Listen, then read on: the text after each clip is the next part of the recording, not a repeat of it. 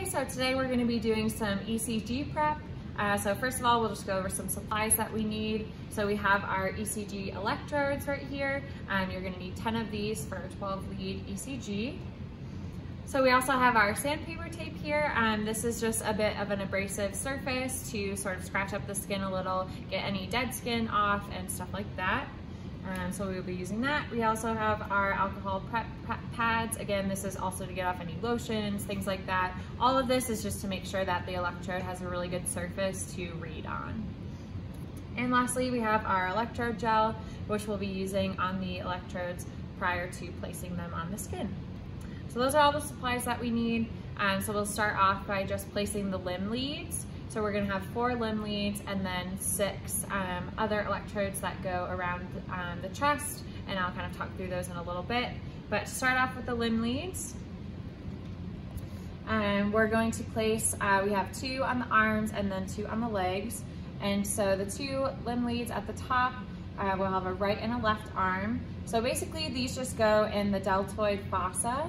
And so this is going to be in the space between the clavicle, the deltoid, and the pec muscle. So you'll feel a nice little squishy space right there, and that's exactly where you want to place the electrode. Okay, so we took a quick little break. It's really important to remove any chest hair that's in the way, again, just to allow those electrodes to have a really good placement and so that they read really well. So we'll go back to those limb leads. Again, I said we're going to place the right and the left arm in the deltoid fossa. And it's really important that you're placing the actual reading part of the electrode exactly where you have palpated and where you want to place the electrode, and not any part of the sticker, because this metal part is what's actually doing the reading. So prior to actually placing the electrode, like I said, we have all of our other supplies. So we're gonna start by taking our abrasive surface here, and you just need a little bit, and you're just going to lightly scratch the area where you want to place the electrode. Nothing too crazy, but just scratch that. And then we're gonna use our alcohol prep pad. So I always say scratch and then sting. So again, we're just cleaning off the area.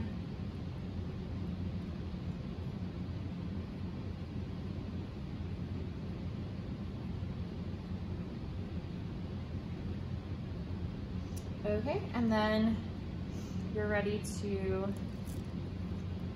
peel off your electrode. And the last step is to apply some electrode gel onto the electrode prior to placing it. So we've scratched, sting, now we're gonna squirt some electrode gel.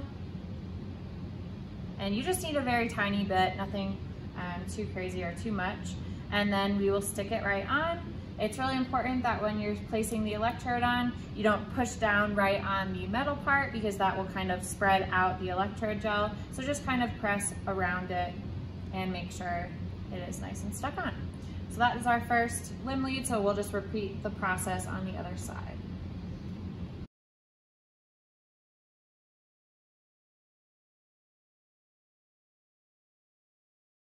All right, so moving on to the leg limb leads. So these will be down, and you want to put the leg limb leads halfway in between the iliac crest and the bottom of the ribs.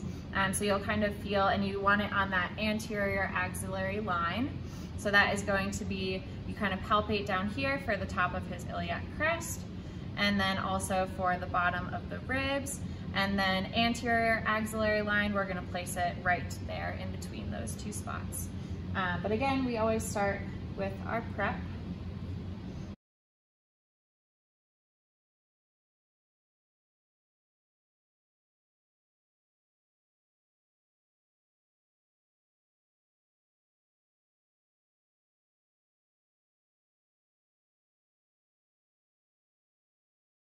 Okay, so now we're going to, we finished the limb leads, we're gonna go in with the precordial electrodes and leads. And so we have 6 electrodes left to place. So we're gonna start with V1 and V2. So I always go V1, V2, and then I go V4, V6, and then I place V3 and V5, and you'll see why in just a second. Okay, so we're gonna start by palpating for V1. So I always start at the top of the sternum and then kind of work my way down.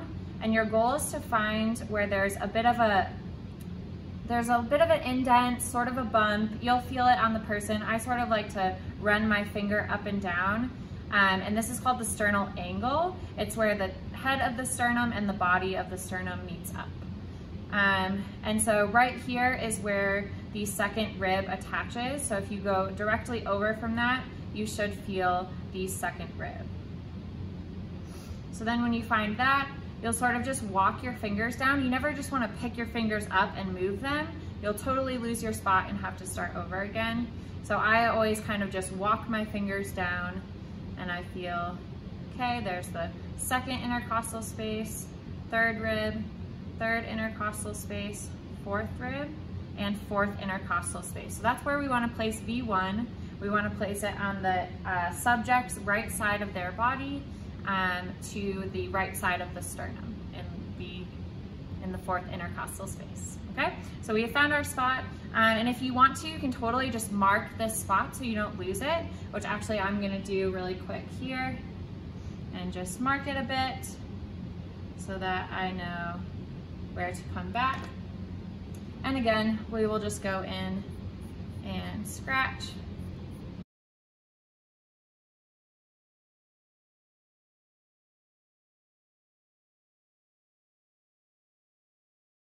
Okay, and then V2 should be mirror image on the left side of the sternum, but again, make sure you're in an intercostal space prior to placing this electrode.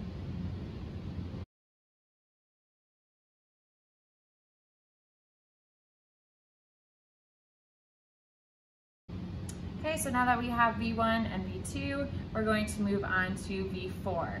So this is going to be in the mid-clavicular line. So you're gonna take the person's clavicle, split it in half, and kind of draw a line straight down. That is the mid-clavicular line. And you'll want this to be in the fifth intercostal space. So we know we were in the fourth intercostal space here. So again, just kind of walk your fingers down. I feel the fifth rib, and I feel the fifth intercostal space.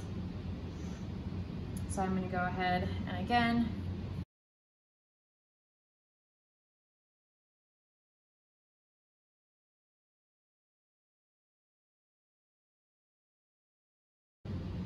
okay, so now that we have placed V1, V2, and V4, we're going to move on to V6. So this will be the horizontal line, and this will be mid-axillary line. So we're lots of lines here. And so we have mid-axillary line right down here. And again, you want to go horizontal from V4 out to the mid-axillary line. Again, making sure that you're not right on a rib, or else it's going to have a harder time reading.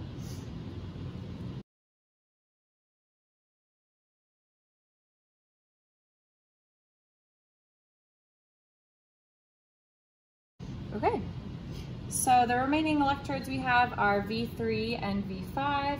So V3 will go halfway in between V2 and V4. So as you can see, there's a small amount of space here. So just do the best you can to place the electrode on the skin. Obviously, you don't want it on any of the sticky parts, or else it's not going to be reading correctly.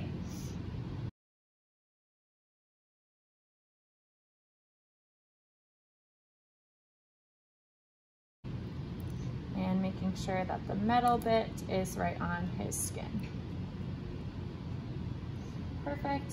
And last but not least, V5 will again be horizontal line about halfway in between, so we're gonna go right about there.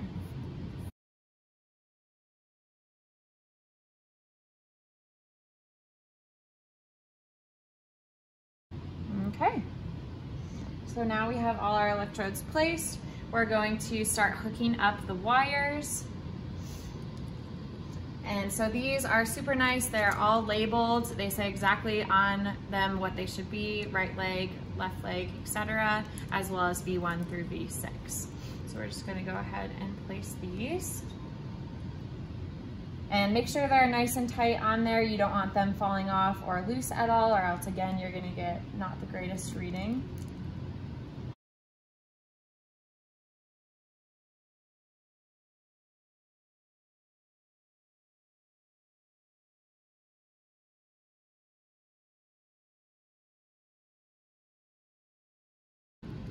Okay, so now we are all connected. We're going to actually walk over to the computer and run a little check to make sure that all our electrodes are in the right place and are reading properly. So let's head over there. All right, so when we come over here, we're going to click on this little blue guy, which is called the impedance check. Again, this is just checking the reading that the computer's getting from the electrodes. And we will hit start. And so if it's reading good, it will give us a nice green dot on all the placements, or it will give us yellow for fair or red for poor. You definitely don't want any poors for sure. And so we got all greens, which is great. So we go ahead and stop it and then exit. And we are good. All of our electrodes are in the right place. So that's a good thing. If they aren't in the right place, you would want to come back over here and it will tell you which electrode to check.